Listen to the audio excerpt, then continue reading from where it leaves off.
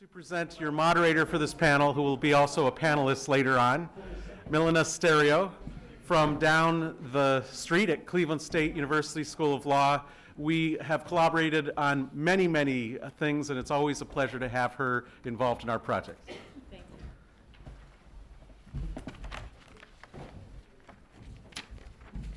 you. Good morning, and welcome to this panel entitled, What Constitutes the Katyn Crime? It is my pleasure to introduce the topic of this panel as well as our distinguished speakers. As you have heard from the previous speakers and panels, in the spring of 1940 at the Katyn forest, as well as at a few other sites, the Soviet secret police murdered close to 22,000 Polish soldiers, doctors, lawyers, engineers, and some members of the Polish intelligentsia whom Stalin wanted to eliminate so that Poland would be cleansed of those capable of offering any meaningful resistance to Stalin's oppressive regime during and after the war. This panel will seek to decipher what constitutes the Katyn crime. Professor Kenneth Ledford will speak first about the Nazi discovery of the mass graves at Katyń and the Third Reich attempt to use this discovery towards their advantage. Professor John Barrett will speak about Justice Jackson's role at the Nuremberg tribunal and his willingness to charge the Germans with the Katyn crime, as well as his subsequent testimony before the Madden Committee in 1952. Finally, Maria Szonert will concentrate on the scope of the Katyn crime. Now, before yielding the floor to our panelists, let me briefly highlight some of their accomplishments. Professor Kenneth Ledford is a professor of history and law here at Case Western Reserve University. He teaches German history, European legal history, the history of European legal professions, and the history of European Union law. He received his BA with honors in history and a JD with honors from the University of North Carolina, Chapel Hill, where he was a Moorhead Fellow in law. And after practicing law for 4 years in Richmond, Virginia, he received his MA and PhD in modern German and European history from the Johns Hopkins University. He is an editor of Central European History, which is published by the Conference Group for Central European History of the American Historical Association. Professor John Barrett is a professor at St. John University School of Law. He teaches constitutional law and legal history. He's the Elizabeth S. Lena Fellow and a board member of the Robert Jackson Center in Jamestown, New York. He's a graduate of Georgetown University and Harvard Law School. He's a renowned teacher, writer, lecturer, and public commentator in the United States as well as internationally. Professor Barrett's regular Jackson List email, which pertains to Justice Jackson, Nuremberg, the Supreme Court, and related topics, now reaches over 100,000 readers across the world. Last but not least, Maria Szonert is the founder and president of Libra Institute. She's also the president of the Cressy Siberia Foundation, USA. She's a law graduate of the University of Warsaw and Rutgers University, and she has worked as corporate counsel as well as a USAID capital market specialist for Europe and newly independent states. She has also served as vice president and corporate counsel for Key Corporation in Cleveland. For the past decade, she has been publishing extensively, working with journals, papers, as well as a leading Polish language cultural weekly magazine. Now, each of our speakers will speak for about 20 minutes, and then hopefully at the end of this session we'll have time for questions and answers from the audience. So without further ado, Professor Ledford. Thank you. On April 9th, 1943, Joseph Goebbels exulted in his diary over the uncovery of mass graves near Smolensk. Goebbels resolved to incorporate this grisly discovery into his ongoing anti-Bolshevik propaganda focus of the late winter and spring 1943, aimed to distract attention from the reeling retreat of the Wehrmacht in the east after the crushing defeat at Stalingrad in February, and of the Afrika Korps in North Africa. He saw a chance to use this news to address three audiences: the Polish population in the so-called general government of Poland, the Western allies of the Soviet Union, specifically Britain and the United States, and the increasingly pessimistic German population in a campaign that has been called Strength Through Fear, Kraft durch Furcht. Goebbels embarked upon a publicity campaign to spread before the world the perils of Bolshevik success. A later entry in his diary, "One hardly dares to imagine what would happen to Germany and Europe if the Asiatic Jewish flood were to inundate our country and our continent. All hands must be put to work to the last breath to prevent such a misfortune. He undertook a multi-pronged propaganda campaign, literally to unearth the facts about the murdered Polish officers uncovered in the Katyń forest. And he framed a narrative that aimed to disrupt the Allied war effort against Nazi Germany. And the entire propaganda campaign embodied a cynicism breathtaking even for Goebbels. For the Nazi discovery of Soviet crimes against leadership segments of Polish state and society elided the reality that from the very beginning of the German invasion of Poland on September 1st, 1939, SS action groups, Einsatzgruppen, carried out mass murders of Polish intellectuals and other social leaders identical to the Soviet crime that the Wehrmacht uncovered at Katyn. Goebbels' campaign amounted to mass murderers uncovering mass murders on the part of their adversaries and seeking cynically to use that shocking discovery to the advantage of the Third Reich. Today, I want to situate the Nazi campaign to instrumentalize the Katyn discovery to German advantage in 3 steps. First, I want to sketch the events leading up to the Katyn massacre in April 1940 and the Nazi discovery of the victims in late March 1943. Second, I want to examine the course and substance as well as the immediate consequences of Nazi propaganda exploitation of the Katyn massacre to promote Goebbels' ends. And third, I want to position Katyn in the bloody 20th century history of East Central Europe as a cockpit of genocide that Timothy Snyder has recently called the Bloodlands. First to the massacre and the Nazi discovery. Timothy Snyder's persuasive new synthesis of the history of East Central Europe in the middle of the 20th century argues that the region from central Poland to western Russia through Ukraine, Belarus, and the Baltic states experienced a coordinated orgy of political mass murder from 1932-33 until the end of the war in 1945, and extensive oppression thereafter until at least the death of Stalin in 1953. A horror whose extent and enormity, Snyder argues, has been overshadowed by accounts of the focused murder of Jews in the Holocaust. Current scholarship thus rightly returns the murder of the Polish intellectual and social elite in the professional and reserve officer corps at Katyn and elsewhere to its integral place as an episode within 3 decades of criminality. And the recontextualization of Katyn not only settles long open questions about its facts, but explains better how it could have occurred. Snyder details in excruciating clarity Soviet enmity toward Poles and Poland that extended back at least to the Polish-Soviet War of 1920-21, Stalin's focus on the murder of Polish citizens of the Soviet Union during the Great Purge of 1937-38, and the eagerness of the Soviets to extend their border westward at the expense of Poland that led to the Hitler-Stalin Pact in 1939. And finally, this broadened context also clarifies how the NKVD enjoyed literally millions of opportunities to perfect the logistical and bureaucratic techniques necessary to render individualized mass murder by pistol shot in the nape of the neck, both efficient and expeditious. But the more immediate context of the Katyn massacre, of course, were the successive invasions of Poland by Nazi Germany and the Soviet Union in September 1939. On September 28th, their conquests complete, Foreign Ministers Ribbentrop and Molotov signed the German-Soviet Treaty of Friendship, Cooperation, and Demarcation, modifying the previously agreed-upon territorial division and extending the western border of the Soviet Union westward into interwar Poland, and delivering at least 100,000 Polish prisoners of war into Soviet captivity, including the officers who died at Katyn. But as I've indicated, from the very beginning of their own invasion of Poland, the Nazis had planned mass murder of Poles.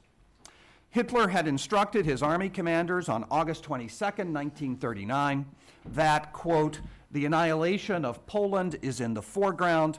The goal is the elimination of the living forces, not the attainment of a certain line," close quote. So troops of the German Wehrmacht, the army itself, murdered Polish soldiers who had surrendered, murdered civilians, raped, and plundered as they advanced.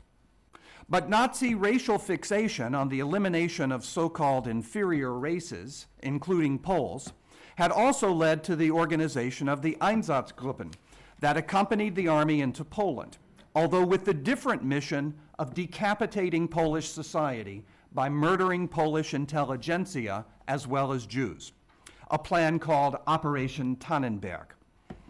Before the dissolution of the Einsatzgruppen on November 20th, by which point German-occupied Poland had been pacified, in quotation marks, these groups had murdered at least 42,000 to 50,000 Poles.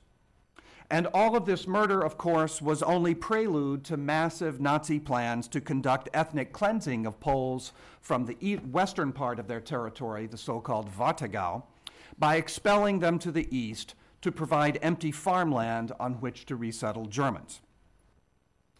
Thus, when the Soviets in September 1939 began to arrest, deport, and execute Polish intellectuals in their occupied zone of Poland, their policy differed in no way from that of Germans in Poland to the west. These purges and murders by the Soviets of Poles as Poles, which merely continued the policies of the murders of the Great Purge, as well as Soviet policy toward officers among the Polish prisoners of war, only culminated in the murders at Katyn and other sites in the spring of 1940. Together, these campaigns show neither any new departure in Soviet policy nor any differentiation of Soviet from Nazi policy.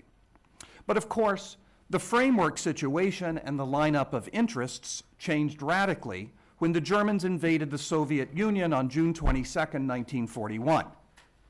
Suddenly, the Soviets became not only the allies of the British, but of the Polish government in exile in London, which had a vital interest in the whereabouts of the 1939 POWs, as did the British, who were desperate for troops to put into battle against the Germans. Conversely, the German invasion of the Soviet Union turned erstwhile allies and accomplices into enemies. The lightning German advance toward Moscow reached beyond Smolensk in late July 1941, behind schedule but still remarkably swift.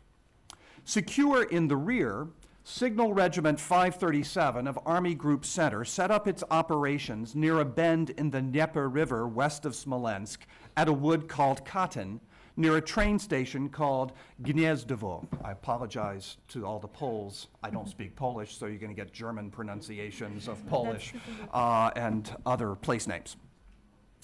During the summer of 1942, Polish forced laborers in the Katyn forest heard rumors from Russians that Polish countrymen had been murdered by the Soviets nearby.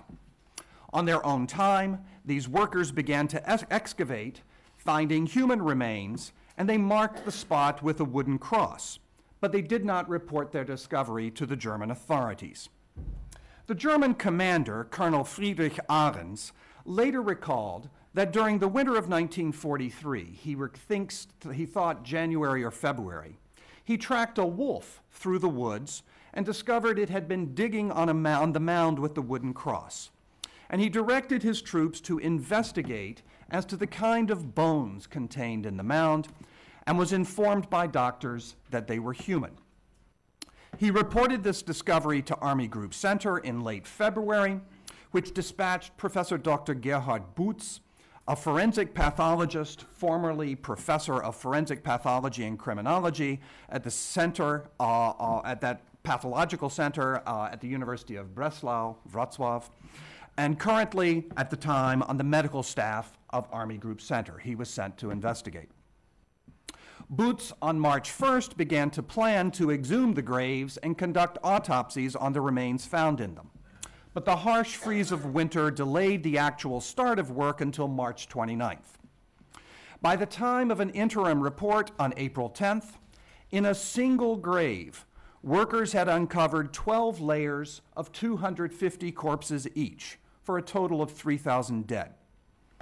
In this interim report, out of 100 corpses, 65 had been identified by means of identity cards, diaries or letters in their pockets, or otherwise, and 39 of the 65 were clearly Polish army officers. Excavation continued at 7 graves through June the 1st, resulting in the discovery of 4,143 corpses, of whom 2,815 had in June been clearly identified. And the clothing of the dead was plainly recognizable as Polish army uniforms. Although news of the discovery initially remained within the chain of command of the Wehrmacht and the Feldpolizei, by early April, the word had reached the Reichspropaganda Ministry in Berlin, where Goebbels himself learned of it on April 1st or 2nd. And he knew he had a prime propaganda opportunity and determined to exploit it carefully. Before announcing the discovery to the world, he arranged for a delegation of Polish leaders to fly from Warsaw, Krakow, Lublin to Smolensk on April 10th, where they were taken to the Katyn forest and shown 2 excavations from which 250 bodies had already been exhumed. The next day, his propaganda effort began with the first mention of the discovery of the graves by a German news agency, which evoked a reply in a pro-Soviet Polish language radio broadcast from Moscow. But it was the Berlin radio broadcast of April 13th which placed the discovery before world media, describing it as a place in which the Bolsheviks had secretly perpetrated mass executions and where the GPU had murdered 10,000 Polish officers. On April 15th, the Soviets denied their guilt, denouncing the, quote, vile fabrication by German fascist murderers. And on April 17th, the Polish government issued a statement of grave concern, condemning the murders while denouncing German hypocrisy and exploiting them in consideration of German crimes against Poles and Poland. Although the Germans quickly agreed to a Polish government proposal for an investigation by the International Committee for the Red Cross, the ICRC conditioned its involvement on the invitation of all states involved, and there was clarity that the Soviets would not agree to such an investigation. The Polish Red Cross, under German pressure in the general government, and despite reservations and concerns about being used for German propaganda purposes, sent a technical commission, as well as its secretary, to Katyn on April 14th, where it was augmented by additional members on the 19th, and where it worked on the site until June 7th, when it produced a final report. Alongside the teams commanded by Boots and the Germans and the Polish Red Cross, a third group of experts, an international physicians commission invited by the Germans and consisting of forensic pathologists from 12 German allies or states occupied or surrounded by Germany, there was a Swiss, and 7 of these physicians conducted autopsies on April 28th and 30th. Although some work at the site continued until June of 1943, by the end of April, the essential facts had been framed. And it's to the propaganda effort to propagate these facts, to have them believed, and to shape the effect that I now turn. Goebbels sought to exploit the Katyn discovery as part of a propaganda of pessimism that he began after Stalingrad, and which is perhaps best immortalized in his February 18, 1943 Sportpalast speech, "Do you want total war?" In doing this, Goebbels sought to address 3 audiences: the Poles in the general government, in an effort to mobilize them to side with the Germans in defense against the onrushing Red Army; The Western Allies, in an effort to sow dissension between them and their Soviet ally on the already contentious issue of post-war Poland, and to undermine the recently announced policy of unconditional surrender and open the possibility of Germany making a separate peace with one side or the other. And finally, the German people, to steel them for increased defensive effort by instilling in them fear of the consequences of a Soviet victory. Goebbels began with a press campaign to vilify the Soviets and deepen the Nazi rhetorical motif that equated Bolshevism and Jews. The Nazi newspaper, the Völkische Beobachter, resounded with articles titled "The Mass Murder of Katyn, the Work of Jewish Butchers," and "Judah's Blood Guilt Grows to the Unfathomable, unermesslich." He worked with care to include gruesome footage of the exhumations and autopsies in the weekly newsreels, and expressed his frustration when the German army prevailed in excluding the shots out of concern for the feelings of families of German soldiers also reported to be missing and captured. Might they have met the same fate? Goebbels succeeded in screening a widely viewed documentary film, In Walde von Katyn. And the German Foreign Office contributed by releasing in fall 1943 a massive book-length publication, Official Material on the Mass Murder at Katyn, 331 pages long, consisting of affidavits, reports, photographs, and a detailed listing by name of all 4,143 dead. An undated propaganda pamphlet, but clearly from 1943, reproduced the report of the International Physicians Commission and a collection of stark photographs, and its text concluded, "The chapter of Katyn is closed.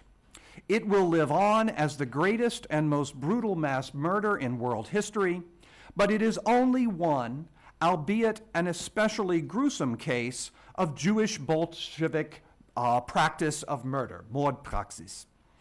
Katyn is a dreadful textbook example of what Bolshevism, with the silent support of England and America, would do in Europe if Bolshevism and its Jewish executioners were to succeed in penetrating into the West and inundating the civilized lands of Europe. If that were to happen, the mass grave of tomorrow would no longer be called Katyn, but rather Europe." On one level, this propaganda campaign paid dividends, and Goebbels certainly took credit for it. When the Polish government's request for an ICRC investigation coincided in time with a German request, Stalin took the opportunity to denounce the Poles as Nazi collaborators and to sever diplomatic relations on April 25th, a step he really had already decided to take. But the primary goal of the British government all along remained to prevent the discovery of the mass murder of Poles from damaging Anglo-Soviet relations, and the behavior of Britain and the United States, both of whom quickly concluded that the Soviets, despite their denials, had committed this crime, consistently subordinated the interests of justice and truth for the Polish victims at Katyn to those of maintaining the wartime alliance until the final defeat of the Germans. The title, indeed, of one recent article best sums this attitude up: "Against Better Knowledge, the Silence of the Western Allies about Katyn." And ironically, the accommodating attitudes of Britain and the United States helped to persuade Stalin that they would insist on unconditional surrender, and he decided not to seek a separate peace with the Nazis, a viable option for him between the victories at Stalingrad in February and at Kursk in July. Only with the German people did Goebbels' propaganda of pessimism succeed. A series of recent histories of 1945 has focused on the cataclysmic murderousness of the months January through April, during which the German Wehrmacht suffered 1/4 of its total killed during the entire war. More German soldiers died January to April 1945 than died in all of 1942 and 43 combined. German civilians and soldiers alike bore the burdens of the bombing campaign and invasion, fighting to the end, both convinced of the barbarity of the Red Army and aware that Germany's own genocides meant that their enemies would show no mercy to the Germans. To conclude, this very farrago of propaganda, lies received as truth and truth dismissed as lies, that clouded the view of Katyn in 1943 and extended through much of the Cold War, is an example of the complexity that Timothy Snyder argues has blurred historians' vision of the experiences of the Bloodlands until the very recent past. As the shackles of the Cold War now recede more than 2 decades into the past, it's incumbent upon lawyers, historians, and statesmen alike to tell the story of the Katyn massacre in its fullest and richest context, as a matter of restorative justice and of mastery of the past, as our contribution to efforts to ensure that no bloodlands again blight the face of Europe. Thanks.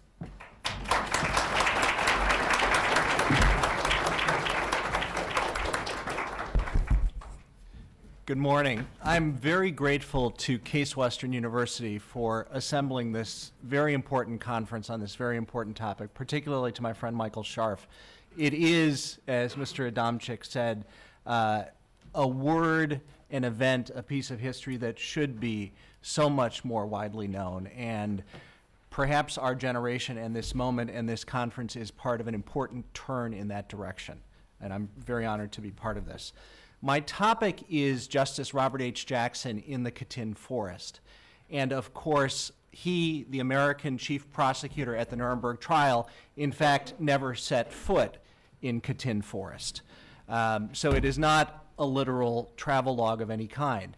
It is instead a historical survey of a high official's responsibility, the prosecution effort at Nuremberg, and the historical accomplishment and failure of Nuremberg with regard to the truth on this topic. And I'm going to approach this in 3 parts. First, building on Ken's excellent scholarship and presentation, I'm going to talk a little bit about the crime, but the crime as it came to the knowledge of Robert Jackson as he was embarking on this Nuremberg assignment.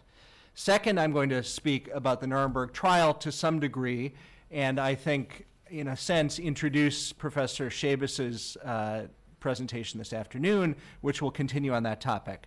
Third, I'm going to consider the Nuremberg trial on trial, if you will, the after scrutiny that Nuremberg received for its treatment of Katyn and what was and wasn't done at Nuremberg. So, part 1, the crime. April 1943 is for the West, through the media, through Goebbels and the German announcement of the discovery in the Katyn forest, the moment of knowledge, the moment of zero becoming some increment of awareness. And Robert Jackson at that time is a U.S. Supreme Court justice. He's been on the court 3 years. He's a young lawyer of enormous public stature. He's not yet 50 years old, or I'm sorry, he's just turned 50 years old. And he has been up through Roosevelt's cabinet and then on to the Supreme Court, really the rising, leading lawyer, legal figure of this country in that generation. He was nearly the President of the United States, or at least the Democratic nominee in 1940. He was assumed to be likely to be, again, a presidential prospect or Chief Justice or something huge. And in the meantime, he was something huge. He was an Associate Justice on the Supreme Court. He was the best pen on the court. And he was wrestling with the work of the court, which included a docket entirely unrelated to this Katyn news and this war context and the topic that we're here for today. Except it wasn't all separate. Because Robert Jackson, like any responsible, serious person, citizen in that time, was an avid consumer of the news. And of course, his small world of contacts included the very top levels of the Roosevelt administration and the Supreme Court and so forth. So his front pages, Washington Post, Washington Times Herald, New York Times, Herald Tribune, et cetera, in those days, included the side-by-side stories that were the unfolding of the Katyn revelations and then the Russian denials, and alongside that, other events of April 1943. I don't think it's been mentioned, but if you pull up those front pages, you will see that the Warsaw Ghetto uprising and the final liquidation of the Warsaw Ghetto occurs simultaneously with this revelation. So as we think of Bloodlands and Poland being sliced down the middle and East and West, those are adjacent stories, atrocities, information revelations in that month. And here's a glimpse of it in the work of Robert H. Jackson. Students of American constitutional law and history may know that one of his most famous opinions is the court's opinion handed down in June of 1943 in West Virginia State Board of Education versus Barrett. It is the court's invalidation on First Amendment freedom of expression and conscience grounds of the West Virginia state law that compelled school children to stand and salute the flag and recite the Pledge of Allegiance. A similar law from the state of Pennsylvania had been upheld by the Supreme Court just 3 years earlier. And so the court, in this short interval, which includes the United States moving from uninvolved but an aid to Great Britain to involved in the World War, is a time of a jurisprudential switch on this issue. And Jackson and other new appointees and some justices who are changing their votes from the first case constitute the majority that Jackson writes for in the Barrett case. Now, Jackson was a very autonomous, very skilled writer, and his drafts of really everything survive, and you're able to watch his craftsmanship and his beautiful prose take shape. Unfortunately, that doesn't quite capture everything that's in the head or that's part of the intellectual process behind the drafting. But what one finds in West Virginia State Board of Education versus Barrett, handed down in June of 1943, but drafted in March and April and May of 1943, is two passages that I think reflect very tangibly the front page and the adjacent news items, atrocity, terror, war information that is part of his screen. One is the word ghetto, which he reaches out to use in the Barrett opinion. And it's not something one finds in any previous piece of his writing or that I've been able to find in any subsequent piece of his writing. It is a 1943 use of a word that is, of course, the Warsaw word. The other thing one finds is in his description of why we can afford to let Jehovah's Witness school children who have a religious scruple against saluting a graven object, even our own flag, choose that as a matter of conscience over a compelled patriotism, is because the American First Amendment order stands against compelled orthodoxy, compelled unanimity.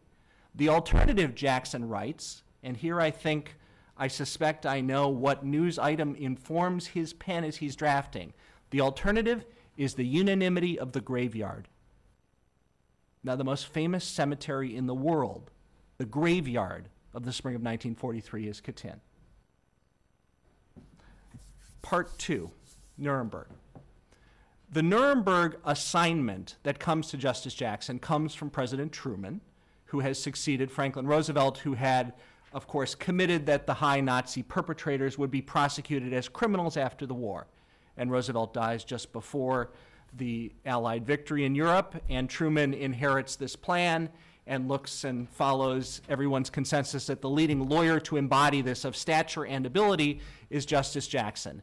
It's inconceivable in our day that a president, I think, would pluck a sitting Supreme Court justice, not let him resign, tolerate him being AWOL for a year, and send him abroad to do something entirely executive branch in nature. But that's what it was because of who Jackson was. And that was a message across the alliance, principally to England and to the Soviet Union, and to a lesser extent to the newly reconstituted French Republic, that this was a top-level serious responsibility, that this was, in a sense, the continuation of the military alliance, now leaving the field of war and moving to the restoration of law. And what those allies led by Jackson do is meet and do diplomatic work in London in the summer of 1945. They have to work out a shared system of law, an architecture for creating a new international tribunal, all kinds of procedures about how it will operate. None of that had been laid as groundwork in advance. And so during the summer of 1945, across a square table at Westminster Abbey, Jackson, Russian counterparts, British counterparts, French counterparts work out what that fall comes to be Nuremberg. In those London discussions, they come to agreements about the crimes that are embodied in the August 1945 London Agreement. The principal crime is war itself. Conspiracy to commit it and other crimes is the concept of Nazism. And the related crimes are war crimes, historically well-established international norms of rules of law applying to war itself, The Hague, and etc., and the new concept of crimes against humanity. And it takes some very hard discussions and some sort of stare downs and threats to blow up the alliance before everyone agrees on what's really an American model. In those London discussions, which include many side discussions of potential defendants who have been captured, evidence that is being assembled, looking ahead to the trial, there is not, that I have found, a trace of a discussion of charging the Katyn massacre as a crime at what comes to be Nuremberg. So they've got these crimes, they've got this evidence, they've got these prisoners, they're on this march. Katyn is not part of this storyline. Into the fall of 1945, after they've selected the site, after they're assembling the evidence, as they're drafting the indictment, the Russians insert a sentence. Their proposal is to charge the Germans, as in, for American lawyers, a bill of particulars with, among many other things, the murders of over 900 Polish officers at Katyn. The drafting process is principally American and British in nature, but General Jan Nikitchenko is the Russian participant, and he keeps trying to insert this sentence. And the Brits, who really have the principal pen, keep redlining it and taking it out. Back and forth, and eventually, as a matter of Allied insistence, the Russians say, this is one of the things. Now, why don't the British and the Americans like the idea of charging this crime? Well, because as the newspapers and discourse has shown from 1943 up until this September 1945 moment, this is a disputed proposition. It is a he said, they say, back and forth. Unlike everything else that Robert Jackson and the British subscribing to this plan intended to base the case on, this one was not based on uncontested documentary evidence. The Germans had kept meticulous, thorough records and destroyed many, but not a lot. And that had been captured and analyzed, and that was the backbone of what Nuremberg was preparing to do. And to that, the Russians wanted to add something pointing to the Germans as the perpetrators of Katyn that, of course, didn't have smoking guns or other German documentation of the type that this trial was to be about. But alliance, deference, and comedy, I think, prevails, and that sentence remains in the proposed indictment. Jump to Berlin in October of 1945. The indictment is actually about to be officially filed before the tribunal. The Soviet staffing has changed. Nikitchenko has moved from the chief of counsel prosecutorial role to the chief judge role. Roman Rudenko has arrived from Moscow as the chief prosecutor, and he's the Russian chief prosecutor through the trial. And Rudenko, on the eve of the indictment's return, proposes to change the number. The 900 number now becomes an 11,000 number. And he's got an explanation that 900 was based on a sampling and a failure to do the multiplication based on the sampling, and et cetera. But now we're on the brink of returning the indictment, and Katyn, in its full false accusation against the Germans, is what the indictment contains. Again, at the 11th hour, privately behind the scenes, the Americans, the British, I think even the French, who were generally the passive fourth participant at Nuremberg, say, we don't need to include this. It's important to look at the Nuremberg indictment to see how small a piece it is and how, in a sense, and no insensitivity is intended by this, how surplus any particular sentence was. The criminal charges against the 24 individuals and the 6 organizations are spanning crimes. And then the sentences, if you will, are illustrative particulars, no one of which is required to demonstrate the waging of aggressive war, the commission of war crimes, the commission of crimes against humanity, or a common plan or agreement to engage in all of those crimes. And the indictment is quite a thick assemblage of particulars, illustrations based on the captured documents. But any of those could have been dispensed with, just as this sentence for the theory of the case could have been dispensed with. But it's not. The charge is returned in October, and the trial begins in November. Jackson delivers the opening statement that is properly remembered as perhaps the most brilliant English language courtroom speech in history, and this sentence, this accusation, is not mentioned. Neither is it mentioned in the opening statements, which occur over a series of weeks, that the British chief prosecutor, the Russian chief prosecutor, and the French chief prosecutor deliver. In fact, the government's case, if you will, first the American case, which is the first two counts, the conspiracy and the waging of aggressive war, is entirely presented. The British case, which sort of, for shorthand, spans the same territory. The French case and the Soviet cases, which are territorial, East and West responsibilities for war crimes and crimes against humanity, are almost entirely presented without the word Katyn being breathed in the Nuremberg courtroom. Until February, very near the close of prosecutorial evidence, when a Russian assistant prosecutor, Comrade Pokrovsky, summarizes the finding of the Soviet white paper, the 1944, etc., blaming it on the Germans, Soviet report. He's presenting this pursuant to a provision of the London Agreement, which says the tribunal may take judicial notice of Allied government reports. And so he says we have a Russian report that said the Germans did Katyn. That's the end of the prosecution as it stands at that moment. The defense cases are about to begin. And here, in an ironic way, and I assure you my tongue is in my cheek, the hero of the truth about Katyn asserts himself. His name's Hermann Goering. And he tells his lawyer, Otto Stammer, the Wehrmacht did not do this. And you must defend the good name, I'm quoting Hermann Goering, of the Wehrmacht by challenging this charge. I authorize you to do it. I will assist you in doing it. And so Goering, defending himself, and he not particularly connected to any part of the Soviet white paper on the Germans did Katyn, authorizes his lawyer to make that part of the Goering defense. And Stammer begins to push. He first argues to the tribunal that I want witnesses. It takes months, but he's eventually granted witnesses. There's an attempt to negotiate that down to affidavits by the Soviets, and Stammer won't give up his ground. And at the very end of the trial, what the court authorizes is each side presenting 3 witnesses.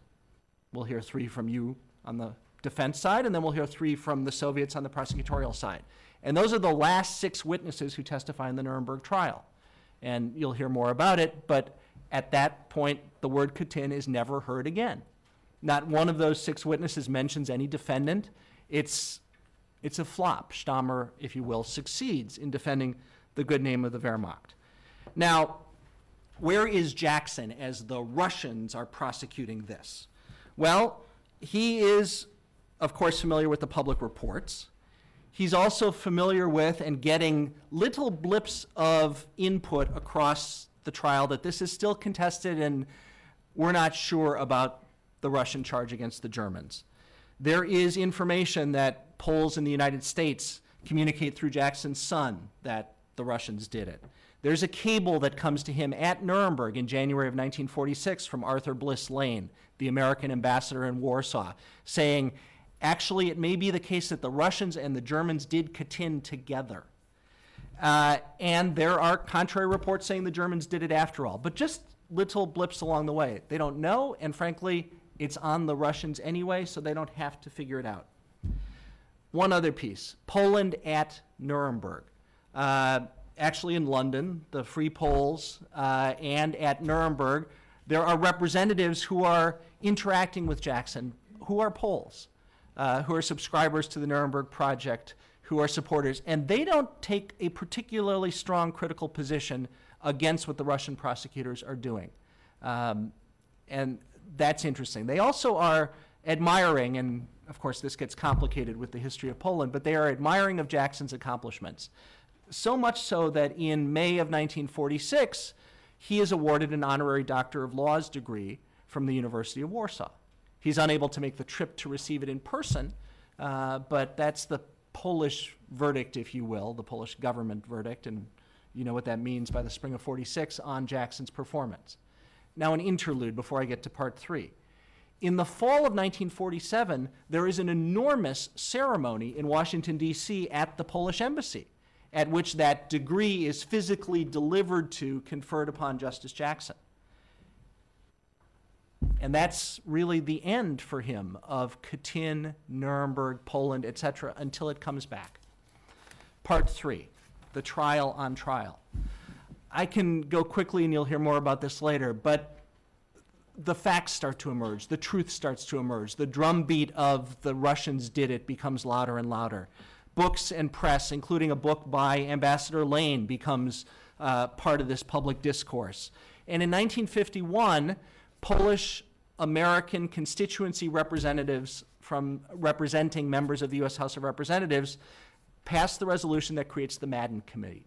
It's an honor that Representative Capter is here and Representative Kucinich was here earlier. The U.S. House of Representatives performs quite, I think, a heroic function in the performance of this committee. Its 1951 context is important to realize. It is McCarthyism, it is the Cold War, it is the Korean War, it is Polish-American political pressure for truth to be heard and justice to be done on Katyn, and it is the 1952 campaign of Dwight Eisenhower, who is a counterpart of sorts of Jackson's, and if Nuremberg is culpable of something on Katyn, this is an issue about Ike. Jackson, recognizing this context and being aware of this committee, knows what he needs to do. Just like in the Barrett case, he uncaps his pen and starts to write.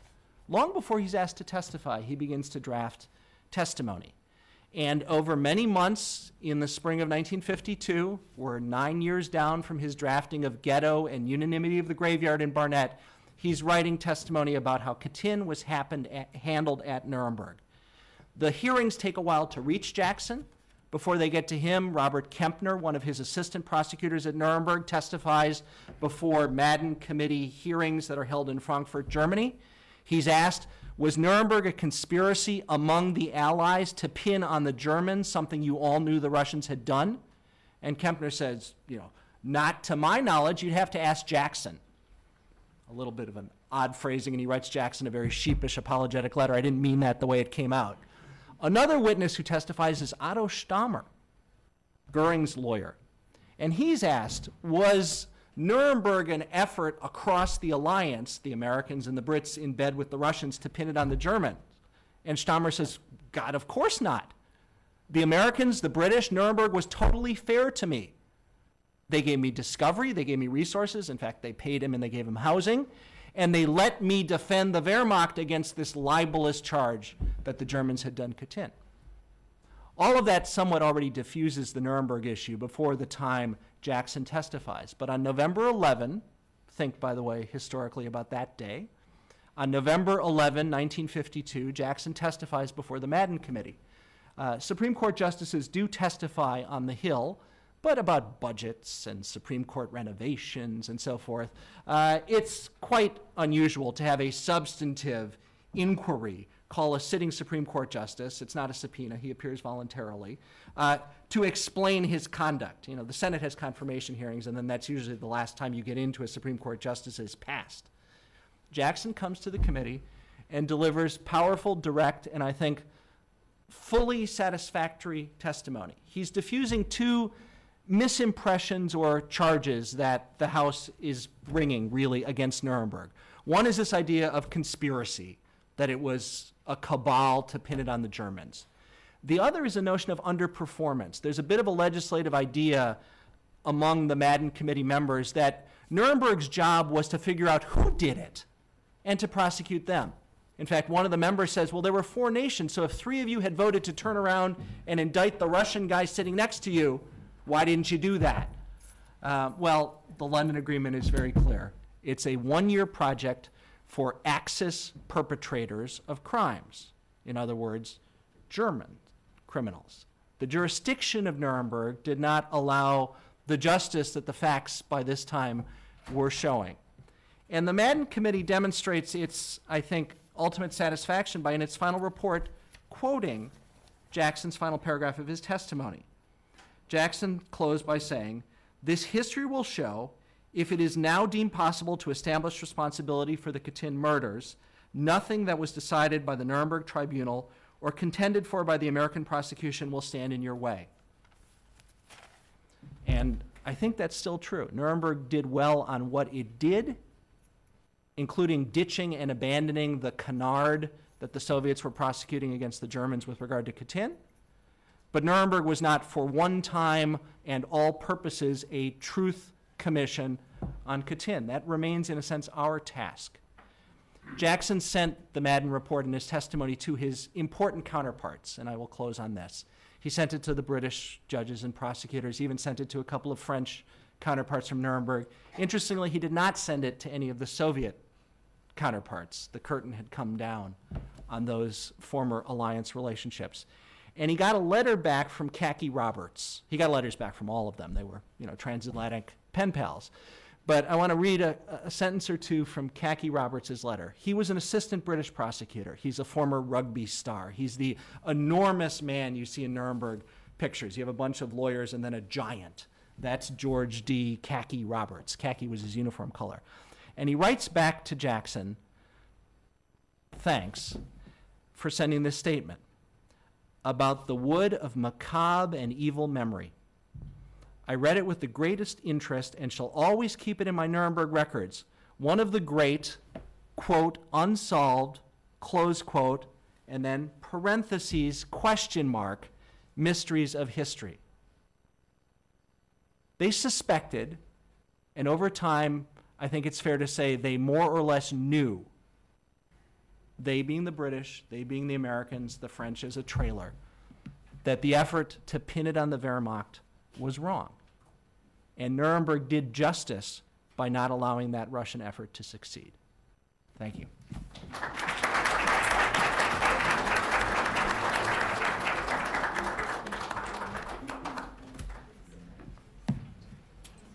I may need some computer help. Technical engineer, please help.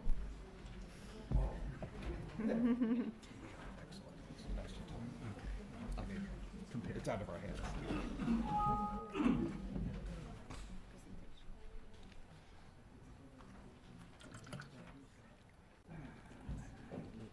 How do I move it? Okay, good. Well, with the speed of light, I would like to address the issue of the Katyń Forest massacre in the context of the several types of genocidal practices directed at the Polish national group by the leadership of the Soviet Union between 1939 and 1941. We must remember that for 40 years we understood Katyń as a Katyń Forest massacre. That particular one location with those mass graves of 4,400 bodies. That was in our imagination the meaning of the word Katyń. Today we know that this is only a drop in a bucket, that this is only one of many locations, and some of them are discovered today and some are not. So we know from the March 5th, 1940 execution order, we know that the Soviet Politburo sentenced to death 25,700 Polish prisoners of war and Polish civilians arrested on the conquered Polish territory. The number they wanted to kill was 25,700.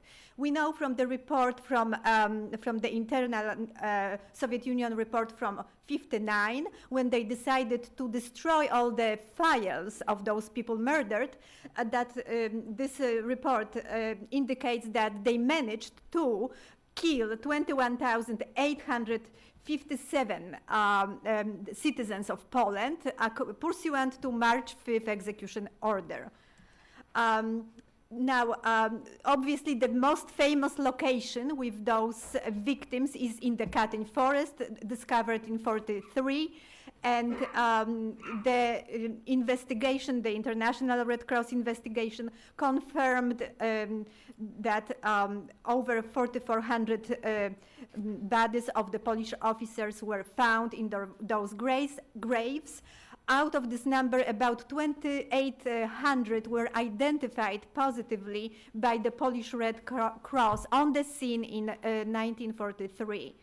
And also the subsequent Russian report, the so-called Burdenko report, never questioned the fact that those were the Polish officers, never questioned the identity of the victims, only the timing of the crime. The other locations were discovered basically after 1990s, after the time when the, Gorbachev first and then Yeltsin subsequently delivered the March 5th execution order to the Polish side in 1992. And that is when basically during that time two other sites of mass graves were discovered and identified. Today we know that the Polish prisoners of war from Starobielsk camp were murdered in Kharkov and buried in the Piatchatki forest. And that's where the father of Mr. Adamczyk was buried. We know that those graves were subsequently demolished, and there was a clear effort to destroy the evidence of the crime in this particular site. The other special camp with the Polish prisoners of war was located in Ostaszków camp, and that was the largest camp, over 6,000 prisoners of war, primarily policemen and gendarmerie, I guess, policemen primarily. And this is also, again, the bodies of the prisoners from Ostaszków were taken to Katyń and Tver NKVD dungeons, let's put it this way, to the NKVD headquarters in Kalinin, and they were murdered there and buried in Miednoje. What's very interesting is that when the Soviet Union began the investigation, their own investigation into the Katyn crime in 1991, there was an opportunity to interview Mr. Tokariev, who was the chief of NKVD at Kalinin during those executions. And I think it's worthwhile to give a quote from his testimony, because it carries certain weight. We went, and first of all, he testified that Stalin sent his top executioner from Moscow to Kalinin, Mr. Vasil Blokhin, specifically for the purposes of preparing, planning, and implementing the execution of the Ostaszków prisoners. So Blokhin with his team came to Kalinin, and with the help of Tokariev, they planned this whole process of exterminating over 6,000 Polish prisoners of war. And Tokariev in 1991 recalls the moment when they were ready to go. We went, and that is when I noticed all this horror. Blokhin put on his special clothing, brown leather cap, long leather protective garment, brown leather gloves with cuffs above elbow. It made a tremendous impact on me. I saw the executioner. And Blokhin team worked very efficiently and with great speed, extinguishing one life every 2 minutes. And Tokariev, and I read some commentaries that he even said that with a certain pride, that it was a truly industrial undertaking. Now, those three prisoners of war camps, Kozielsk, Starobielsk, and Ostaszków, they pertain to the prisoners of war, people captured on the battlefield during the invasion of Poland. But the other group of those condemned by the March 5th execution order were over 7,000 people arrested on the Polish territory incorporated to the Soviet Union. So in other words, Eastern Poland taken over by the Soviet Union. The NKVD death squads were, according to the prescription list of the committed communists on the ground, to certain analogy with the German minority in Poland, they were preparing prescription lists for the execution of the Polish elite. The same was done on the Soviet side of the incorporated territories, and according to those lists, the arrests were made. Simultaneously with preparing the extermination of the prisoners of war from those camps, Beria sent orders to the local prisons in Bielorussia and Ukraine to congregate all those prisoners in several locations. From Bielorussia, everybody was shipped to Minsk, and from Ukraine, they were shipped, the prisoners in the prisons in Ukraine were shipped to three locations, including Kiev, Kharkov, and Kherson. They were murdered there, and frankly, we have the least information about those victims. We know today that very recently, this is still an untold story. We are still in the process of researching this. But at least we know today that most of those civilians killed pursuant to this March 5th execution order were buried in Kuropaty mass graves in Ukraine and in Bykovnia in mass graves cemetery in Bielorussia. Altogether, according to the internal Russian documentation, Soviet documentation, 7,300 and some. Okay, now, so we have the killings of the prisoners of war, the killings of the civilians, and at the same time, the Politburo, the top leadership, Beria, Stalin, and Molotov to some extent was, but primarily Beria was planning the deportation of the families of the condemned men from Eastern Poland, to forcibly remove the families of those condemned men from the conquered Polish lands. So between March 5th and April the 5th, when they started those executions, they were collecting the list of their family members to make sure that those people can be removed from their homes and sent into oblivion. They started March 2nd with the first order for deportations. March 7, they sent requests to compile lists for family members. And the March 20 order is interesting because it says that those family members must be deported to Siberia. Please show me the time when they must be sent to Siberia, and they are saying, Beria is saying in this order, that we plan to deport 25,000 families. That's interesting because we are killing 25,700 people by March 5th order. So the logic is, okay, we killed 25,000, so now we deport 25,000 families. And he even is precise enough to estimate that each family is between 3 and 5 members, because he indicates that those deportations of the family members will be between 75,000 and 100,000 people. From our experience as a Kresy Siberia group member, we are recording testimonies of the people deported, and we know that average size of the family deported to Siberia was between 5 and 7 people. So the estimate of 3 to 5 is very low, on a very low side. Okay, so those are deportations which are inherent component of the killings. Those are the two types of genocidal action directed at the Polish people at the same time.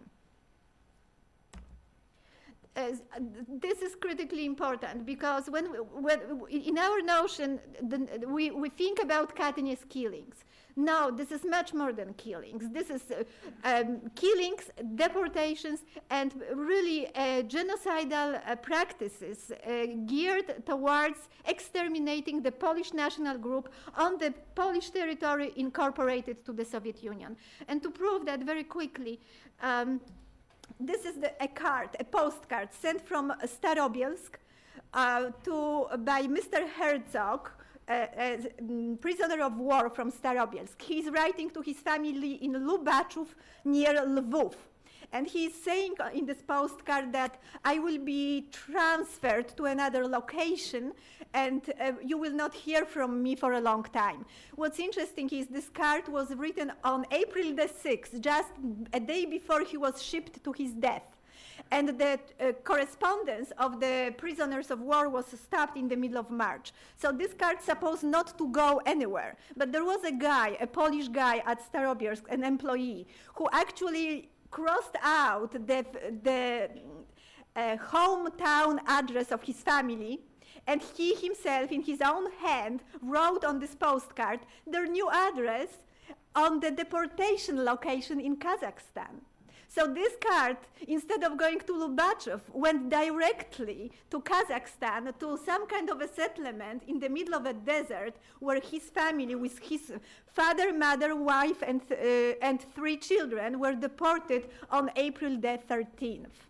Okay, so that card went straight to Kazakhstan, meaning that those people in Starobielsk, they had the deportation lists in front of them, which shows how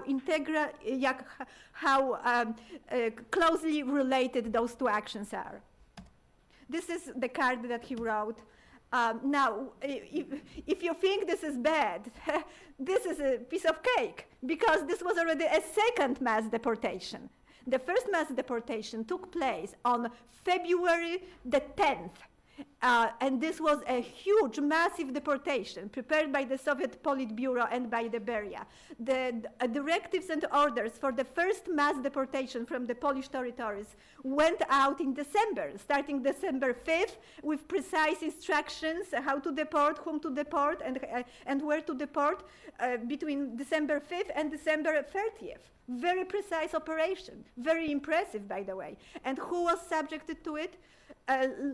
Local authorities, mayors and local city council people, the military families, all together, men, everybody, and railroad workers and forestry workers, all together a couple hundred people, a couple 100,000 people, and the numbers are still not being determined. Huge numbers. This was the critically important deportation, because if you imagine to expel in the middle of the night the family of 5, just take them from their beds and put them on the sled, then put them on the train to Siberia in the middle of February 1940.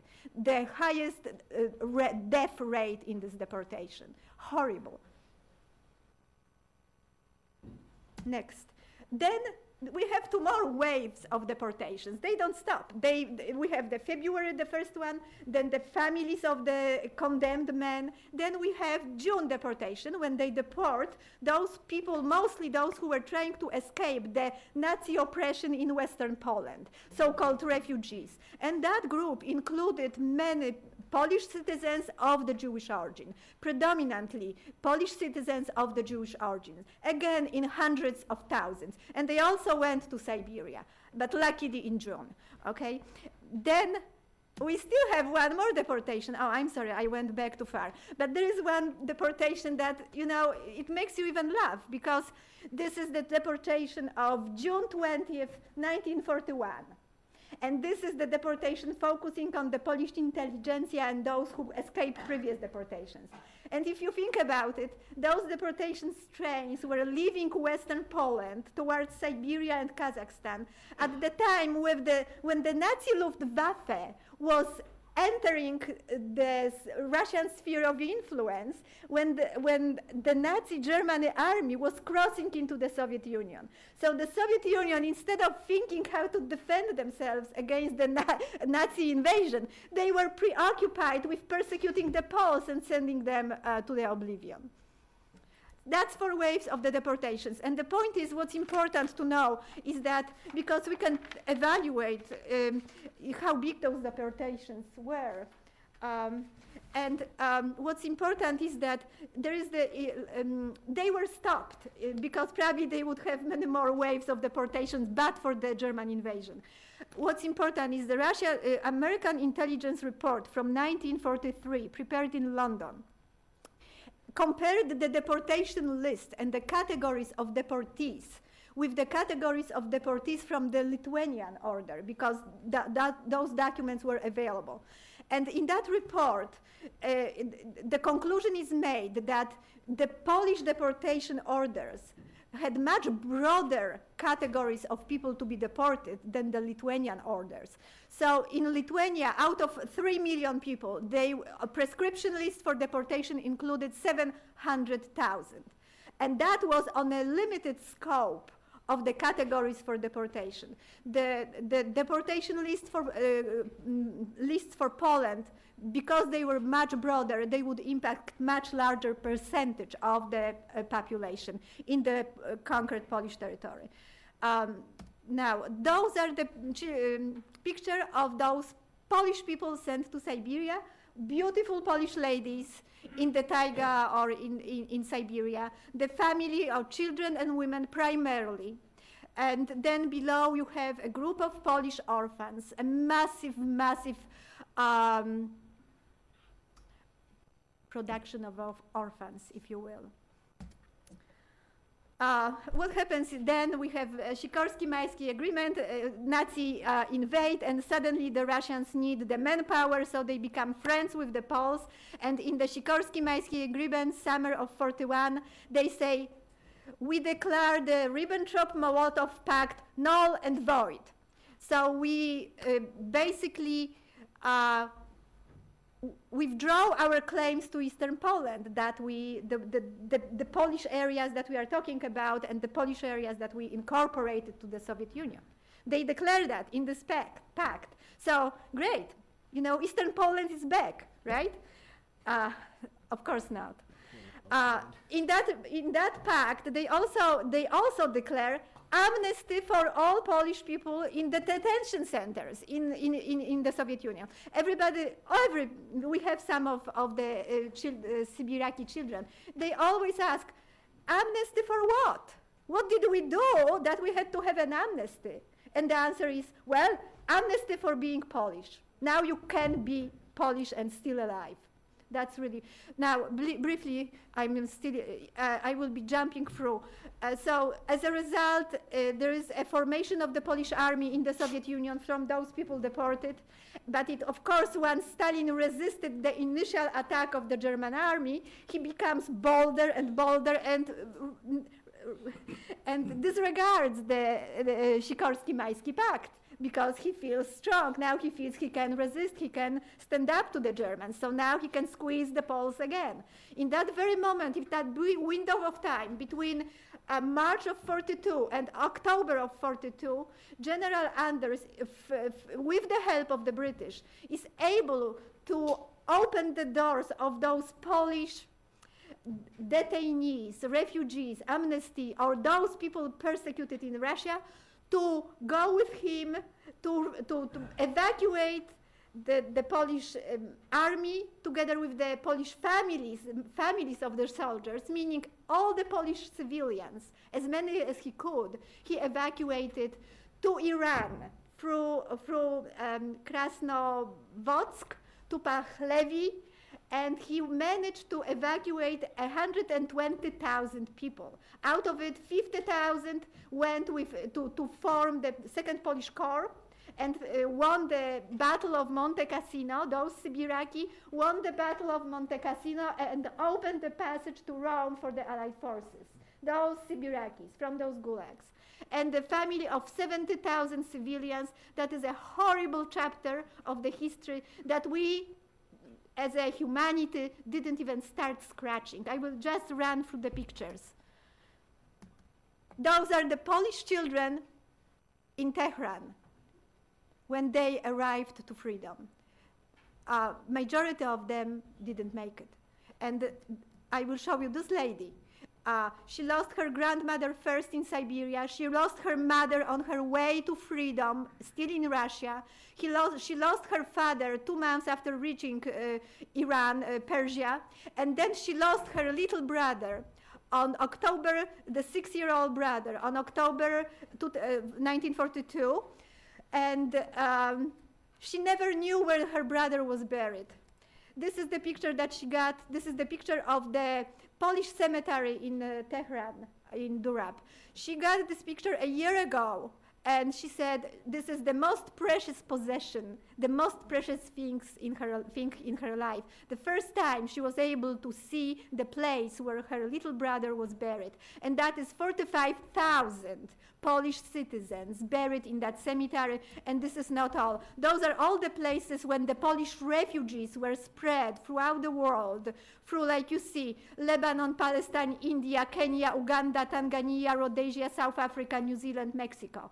A major, massive climatic impact on the entire international community. Many of them, this is an orphanage of the Polish orphans in India.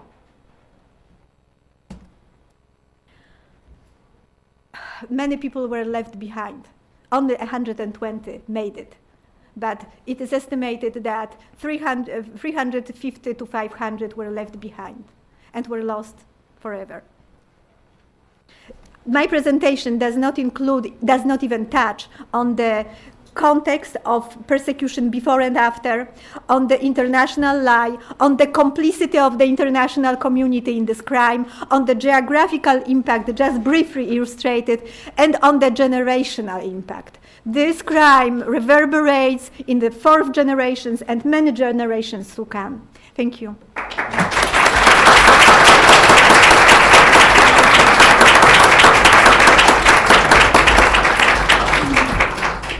Thank you, Maria, and thank you, Professors Barrett and Ledford. We do have about 15 minutes for questions from the audience. I can take the questions, and if you can state your name and then please tell us which panelist you are directing the question to. Yes, I'm George Backlaw. I represent the Committee in Support of Solidarity. Just 1 second. If you can just wait for the microphone. Sorry. Thank you.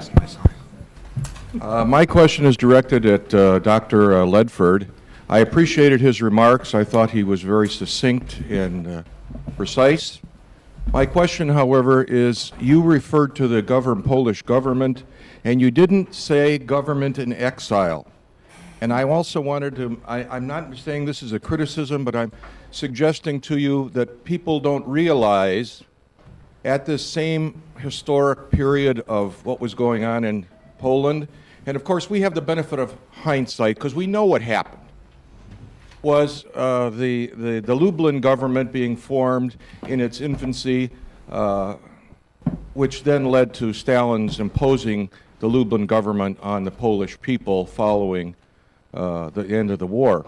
But my point was, people need to understand the distinction between the Polish government and the Polish government in exile led by Mikołajczyk following the tragic airplane crash in Gibraltar, July 1943, of Sikorski, right, who had been in one of the pictures here shows Sikorski with Anders in Moscow with Stalin, with the list of the officers in December of 1941.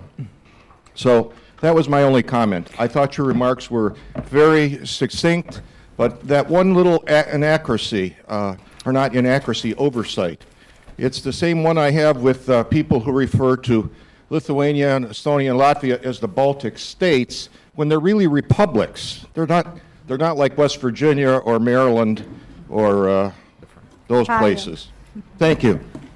Well, I mean, it's actually a little more complex than that, and in interest of time, I excised a reference to the efforts that the Polish government made from really 1940, when the letters stopped, until 1943, to clarify the question of where these officers were. The Polish government never gave it up. You have the Western government, you have the Moscow, then the Lublin government, and then you have local Polish administrators in the general government who are trying to make the lives under terrible conditions of German oppression as easy as possible for their fellow Polish citizens, to whom the Germans then turn when they need a Polish delegation.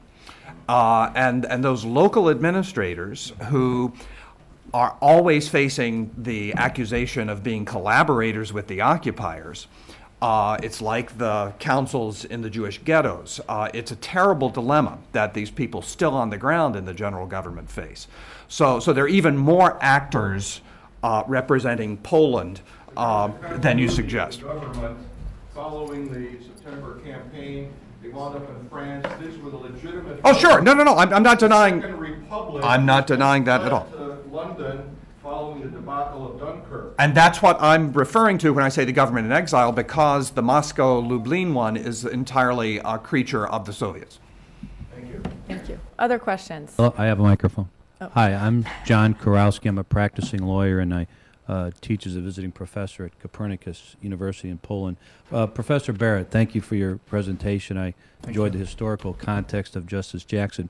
My question was, Justice Jackson, as you've told us, in his thoughtful testimony, said nothing prevents this from going forward, and he got an interesting commentary from his colleague in Britain. But is there any evidence in your research that, and this is 1952, that anyone followed up after that, or was any discussion about, well, maybe we should do something about this, because by then we didn't like the Russians very much and they didn't like us, and I think we know the answer, but if not, what were the legal and political what was the legal and political obstacles or climate then that prevented that from happening? The answer is no, as you suspect, and it's interesting. The Madden Committee issues an interim report in 1951, which has an interesting little conclusion tucked in it, calling for an international tribunal like Nuremberg to prosecute the perpetrators of Katyn. By the time of the December 1952 final report, and Jackson and Kempner and Stammer have all testified in the interim in early 52, that has dropped out, and I think that's just a measure of Cold War realism. Accidentally, because of the Soviet abstention, the United Nations could authorize a response to the North Korean incursion. But the idea that there was an international organization, and we only had the UN, we didn't have an international criminal court, we didn't have states parties, any architecture for it. There was no institution to sort of pick up this vague idea, which was there in 1951 and still there as an open possibility in Jackson's testimony, but not something the Madden Committee is grabbing by the end of 52. Thank you. Other questions? Yes. Dr. Anna Spindler, I'm a medical doctor, but from Chicago. I have a question for Professor Barrett. You did mention that the Polish government in exile was sort of passive during the Nuremberg trial. Is that right? I mean, could it have been because there were maybe some double agents in that government? Oh, it's very complicated. There are Poles in London who are part of the United Nations War Crimes Commission, which was an intra-war fact-gathering body, who are counterparts alongside the London Conference and trying to participate. There are then other Poles who are on the ground in Nuremberg. It's very unclear what their independence is or their connection to the Soviets. They're not part of the principal four at the tables on the bench or at the prosecution. They're among the 20 subscribing nations that are consultants and diplomatic allies and spectators. And it may well be that sort of sense of we don't know who we're dealing with. And the other question is for Maria Szonert. Thank you for your wonderful presentation. The figures regarding the number of victims are sort of controversial as far as Poles who were sent to Siberia. And a lot of individuals argue as to what the precise number is. Of course, we'll never know what the precise number is. But what is the latest estimate as to the number of individuals that were exiled? I know of 2 million. Are there any other numbers? And if you could just yes, absolutely. It has been for many years believed that the number, according to the estimates of the Polish government in London, based on the reports from those people exiled, and based on the reports from the Red Cross, it was estimated between 1.5 and 1.8 million. However, the documents that were released, declassified by the Russian Federation in the 1990s. Based on those documents, Dr. Guryanov was involved in preparing reports of those deportation lists on the receiving end. And those numbers come to get close to 320,000. Of course, there are many questions about this total number that is presented in the documents released. The first issue is that those lists were compiled at the receiving end of the deportation journey. And as we know from the first deportation, the death rate during this 6 weeks transition to the oblivion was at least 10%. But we would never know exactly. There is a second problem, and that is fundamental problem, that the Russian Federation is conducting a selective declassification of documents, and only the documents that they wish they declassify. So absolutely, there is no reason to believe that those are the complete lists. And also, another issue is that based on those people who escaped to Persia and those who returned to Poland after the war, based on the data, including also those Polish people who were forced to serve in the Red Army, okay, those numbers show a much, much higher number of persecuted Poles. So this question is, in my opinion, still open to debate. Thank you, Maria. Unfortunately, I have been informed that we do not have any more time for questions. So please join me in a round of applause for our speakers.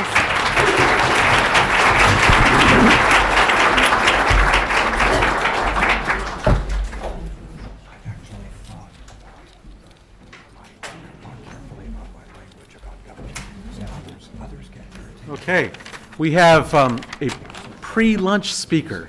So 15 more minutes, and then you'll be able to go off. You've heard today how the U.S. Congress played a key role in exposing the truth about Katyn in 1950. And Congressman Kucinich this morning expressed his willingness to get Congress to re-engage in the issue and challenged us to provide the ammunition that he would need to do so. Well, we are doubly blessed to have with us this afternoon, or just before the afternoon, Congresswoman Mary Kaptur of the U.S. House of Representatives, who will be addressing us for the next 15 minutes. Relevant to the topic of today's conference, Congresswoman Kaptur is of Polish heritage. She was the first member of her family to attend college, but she ended up attaining a PhD in urban planning and development from MIT. She was elected to Congress in 1982, and she has risen in seniority so that she is now the senior-most woman in the 112th Congress. She serves on the very important House Appropriations Committee and also on the House Defense Subcommittee. We are so happy to have you here today. I believe this is your first visit to our law school. Is that correct? To the law school. And we hope that we'll be honored with your presentations in future conferences as well. Thank you very much.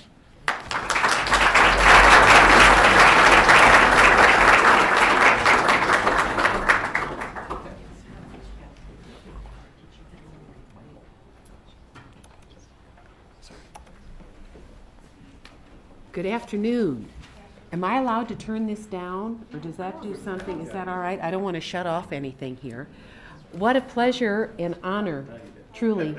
Did something happen? Oh, that's so you can see me. What a pleasure and a great honor and privilege it is for me to be here today with you. I looked forward to this session with great anticipation.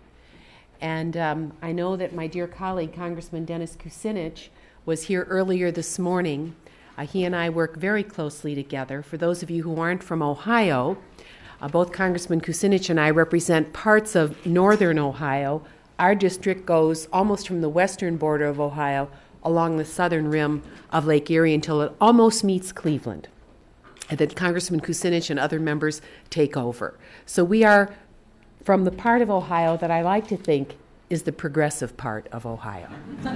And in fact, in the district that I represent is a college called Oberlin College, which was the first in the United States to admit women and minorities.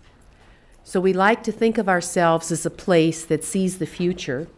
And my first degree was taken from the University of Wisconsin, where I was a major in history, and never taught any of this, even though, I'm a second-generation American, by the way, even though I specialized in world history and the history of World War II. So it's very interesting to go back and read the texts that we were taught and to see that this had no place in it. Mr. Adamczyk, you did not have a place in the texts that I was studying from as a student here in the United States long after World War II had ended. But the motto of the University of Wisconsin contains these words: the continual sifting and winnowing by which alone the truth can be found. And I have viewed my own life as a truth seeker for a very long time. John also tells us, "Ye shall know the truth, and the truth shall make you free." And I think that is why we are here today. We are in the great tradition of both the United States and our Constitution and the tradition of Poland's first Constitution. But I can guarantee you that most Americans do not know the nexus between those two constitutions and how what happened in our country carried the flame of liberty forward, when in fact what happened in Poland was exactly the reverse in terms of what happened at the political level, though the flame of that liberty was carried by her people even until today.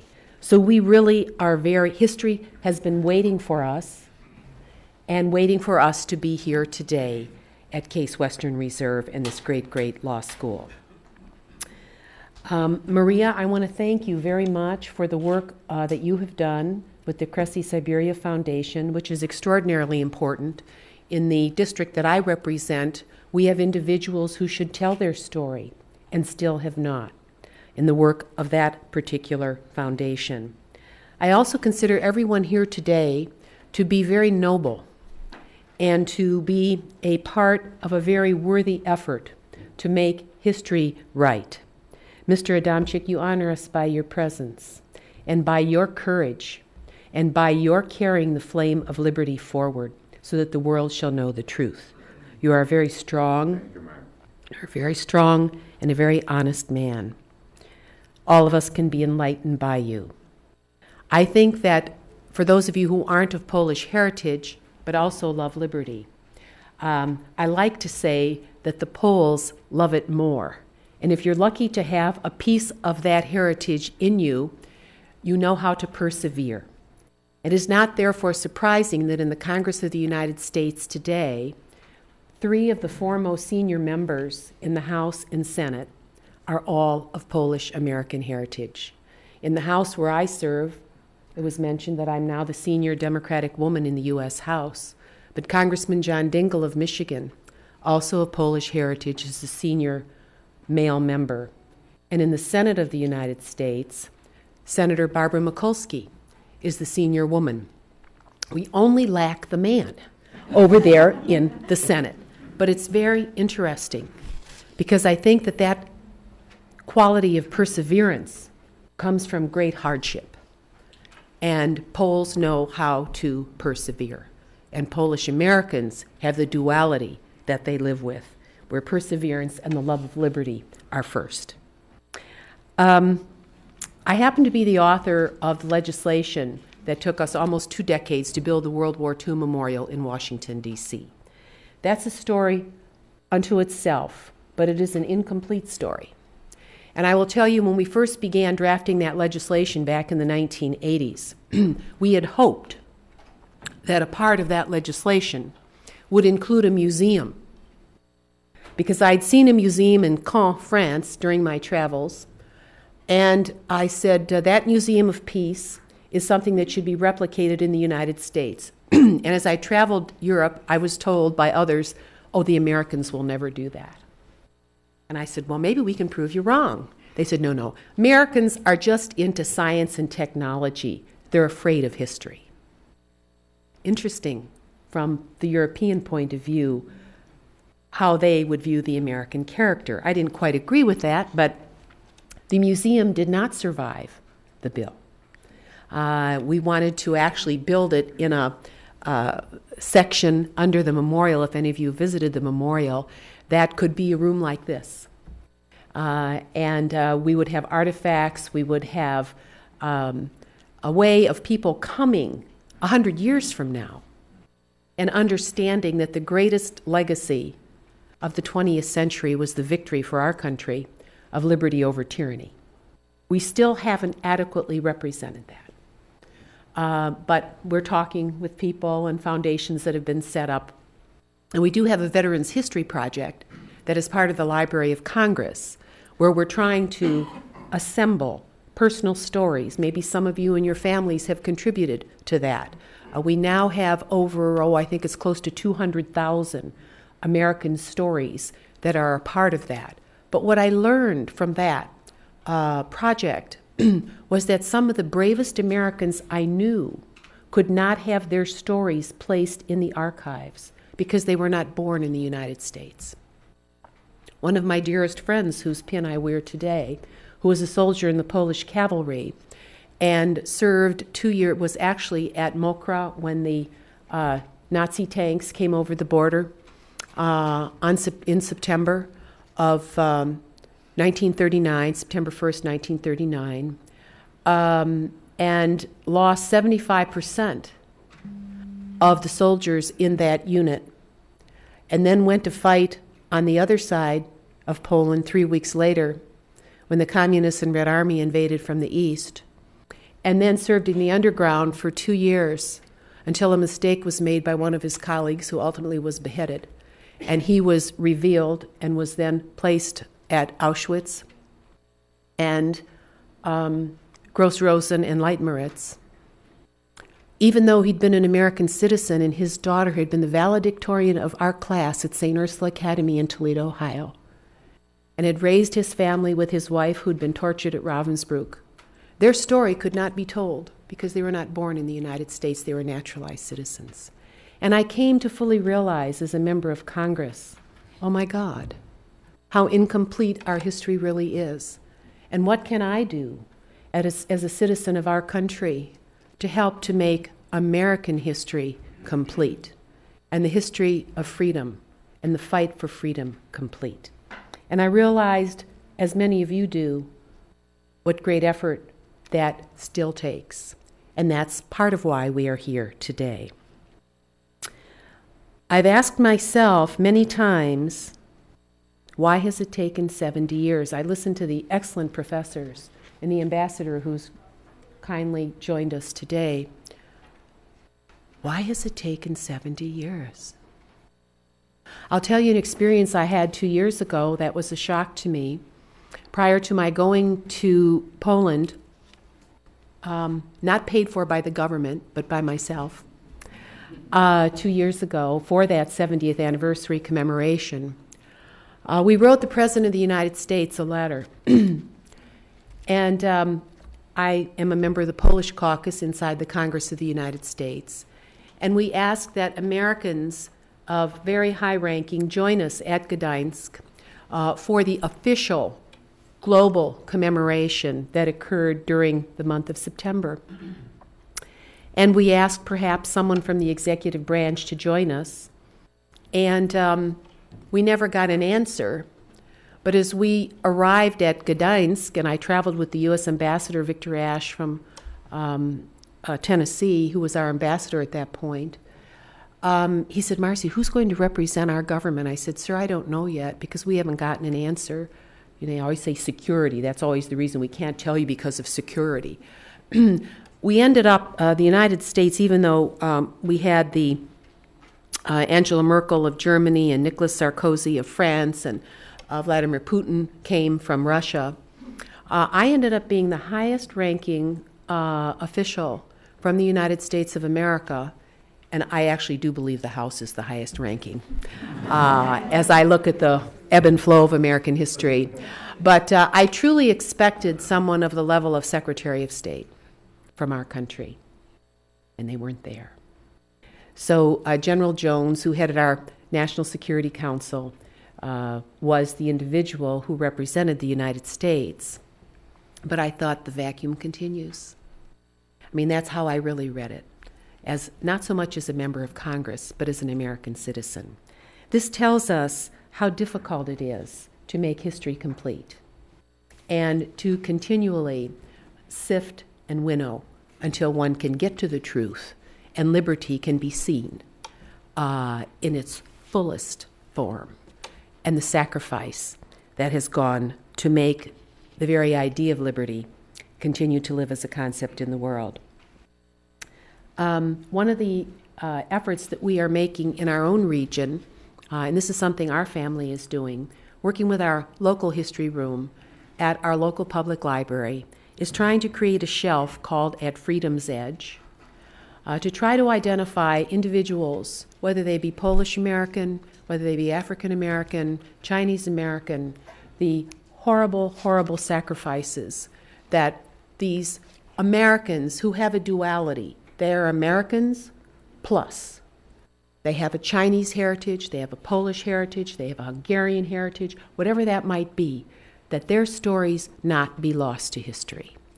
And we are helping to write these stories, to record these stories, and perhaps in the various places from which you come, you might consider dovetailing with Libra Foundation, the Cressy Siberia Foundation, or organizations in your own area, because I really believe as a member of the House, it takes a long time to do anything of significance. But if we are to be a democratic country, and that's with a small d, that means that people have to be empowered themselves to take their history forward, and we have to find ways and means to do that locally.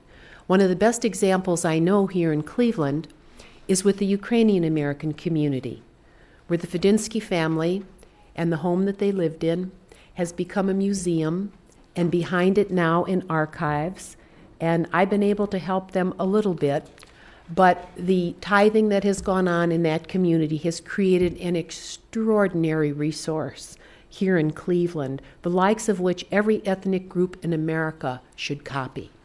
And my hope is that the archival collections that are being housed there will eventually be able to be virtually restored to Ukraine. And the same could happen with Poland, and the same could happen with nations of Africa, and the same could happen with China someday. And we think about what we can do as individuals. Change is possible through us. Now, I know that it's time for lunch, and you're probably all hungry out there. But I have some thoughts about what one might do to carry forward the learnings from this conference. First of all, you need a task force. You know that. If you're going to carry knowledge forward, no one does it alone. So there has to be some sort of umbrella effort that is organized. In the Congress, we divide ourselves up among committees, but we also have organizations that we self-identify with. For example, I'm a member of the Polish Caucus. I can tell you, Polonia in America hardly comes to us with an idea. The major idea that has been promoted by the organizations of late has been the Polish visa waiver issue. That is an important issue, but it is not the only issue. And it is not the issue that is most important to most Americans of Polish heritage. It is a subset of something larger. And so my challenge to you is to think about how to create another issue that you could bring to an organization like the Polish Caucus, which in the House is headed by Congressman Dan Lipinski of Chicago. Mr. Adamczyk, are you from Chicago? Yes. Okay, great. And there are both Republican and Democratic members of this organization. Congressman Kucinich heads the Russian caucus on his side of the aisle. I co-chair the Ukrainian caucus. People say, Marcy, why do you co-chair the Ukrainian caucus? You're of Polish heritage. I said, because it's the next rung in. And so we have to see our way forward. So I think that if an effort, whether it would be something through the Endowment for the Humanities, where we would try to restore archival records in some way, whether it would be an amendment to the Veterans History Project to make it more complete. Really, we need to talk about that. We have plenty of smart attorneys in the room here who can help us figure out, I'm not an attorney, by the way, sometimes that gets in the way of creativity. Sorry to say that in a law school, but I've been in Congress now 29 years.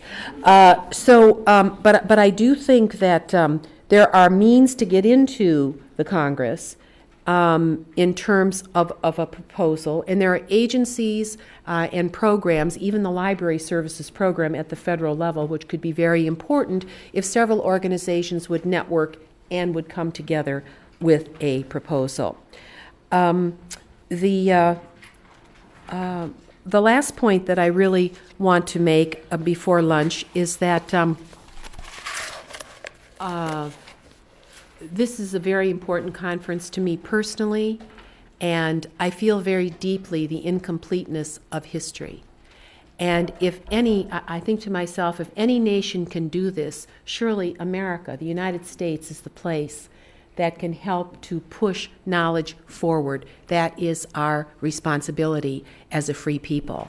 But as I look at those who may be here from Poland and are of Polish heritage, certainly a nation that cracked the enigma during World War II, certainly a nation that produced Marie Curie, certainly a nation that wrote the most democratic constitution in Europe in 1791. Certainly that nation can also meet the challenge of a new era and make history complete.